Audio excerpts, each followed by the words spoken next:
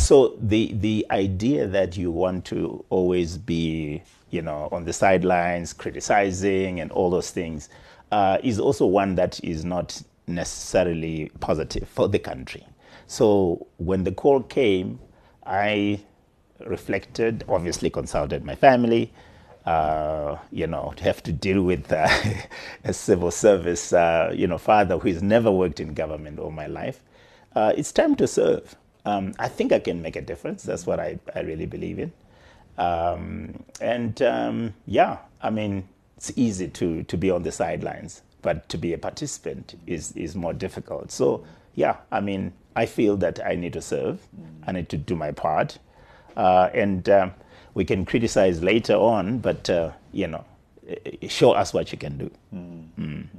You essentially, correct me if I'm wrong, but I get the sense that you actually, we tease you and say that you had been unemployed because you were working for yourself.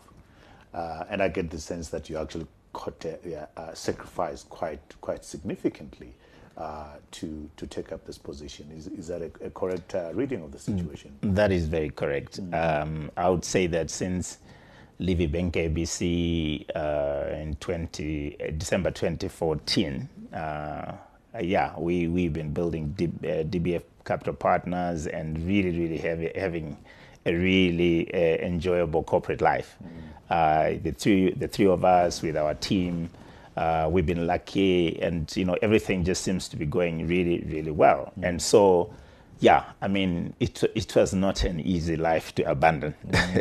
To serve, but we all have to serve at some point. That's interesting. So with the sacrifice, with everything that goes with that sacrifice, financially, position and so forth, the call to serve for you was much more important than anything else. Let's just dig deep into that.